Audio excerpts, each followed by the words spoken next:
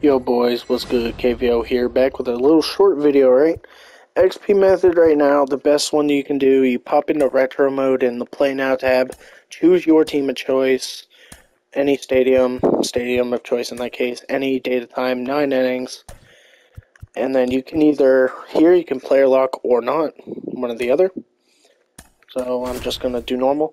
And literally all you do once you're in game, make sure you're on beginner difficulty and just press X when you need Hi, to. this is King Griffey Jr. It's that Welcome to the easy. show, Retro It's Mode. very good XP. Alright, peace.